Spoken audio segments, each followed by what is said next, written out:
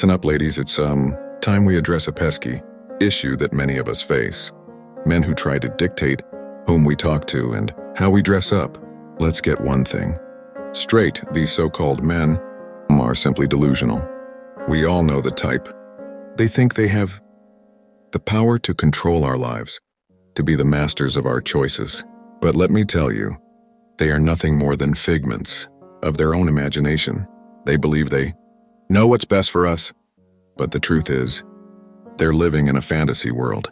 Who are they to tell us whom we can and cannot talk to? Last time I checked, we were capable of making our own decisions. We have minds of our own and will not be silenced by the whims of a deluded man.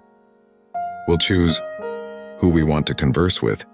Thank you very much, and don't even get me started on their audacity to dictate how we should dress up. Seriously, who do they think they are? Fashion police? Newsflash, gentlemen. We don't need your fashion advice. We know how to dress ourselves, and we do it damn well.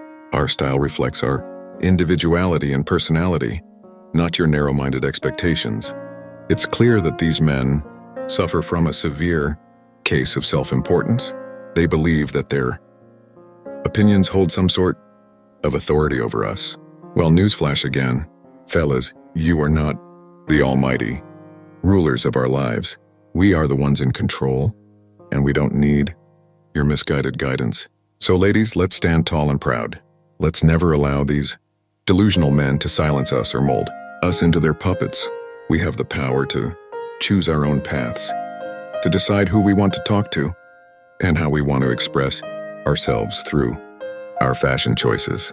Remember, their delusions are not our reality. We are strong, independent individuals who refuse to be controlled by anyone's whims. So raise your voice, wear whatever makes you feel beautiful, and never let the delusions of others dampen your spirit. Men who tell you whom to talk to or how to dress up are simple delusional. And we, my dear ladies, are far too fabulous to let their delusions cloud our shine.